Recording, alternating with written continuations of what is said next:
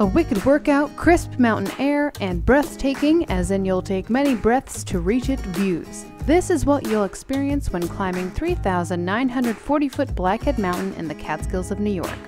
This 5-mile round-trip loop hike meanders alongside streams, passes through colorful deciduous woods, and climbs over 1,700 feet up and down some of the steepest trails in the Catskills. Of course, I find this detail out after completing said hike.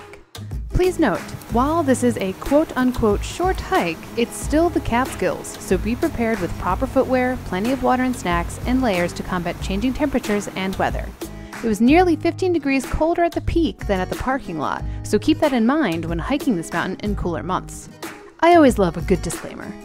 To complete this hike, you'll begin from the parking area along Big Hollow Road, about 2 hours away from northern New Jersey. Be aware that 2 red blaze trails begin from this trailhead. The one you're looking for points you southeast toward the Batavia Kill lean-to.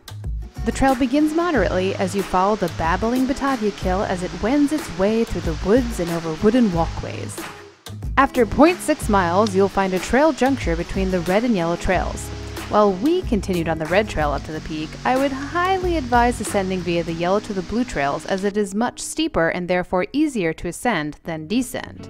Not having this knowledge, of course, we continued climbing steeply but not ridiculously along the Red Blaze Black Dome Range Trail for another 1.4 miles.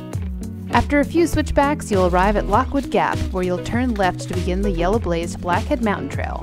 After some moderate climbing and a quick rock scramble, you'll reach an outstanding outcrop offering west-facing views featuring Black Dome Mountain and the peaks of the Devil's Path to the left.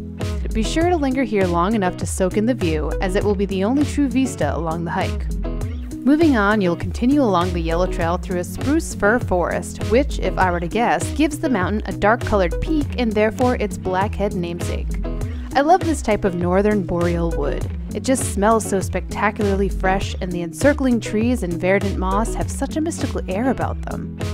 After 0.7 miles, you'll reach the true summit of Blackhead Mountain, as well as the juncture of the Blue Blaze Escarpment Trail, which sort of just drops off, doesn't it? This is when I began realizing this would have been the way up versus down, but down we went as we turned left on the escarpment trail from the yellow trail and began our brutally steep descent down the mountain. Trekking poles really helped us out on the slicker sections of rocks, so don't be afraid to pack those along when tackling this hike. Slowly and steadily, we made our way nearly vertically down this precipitous trail, or should I say precipitous, because the Catskills. Halfway down, you'll arrive at a sort of view through the trees, as well as more steep descents, though a bit milder than before. After 0.9 miles of careful footwork, you'll turn left on the yellow-blazed Batavia Kill Trail. For another 0.9 miles, you'll waltz through a vibrant deciduous forest as the trail hugs the Batavia Kill itself.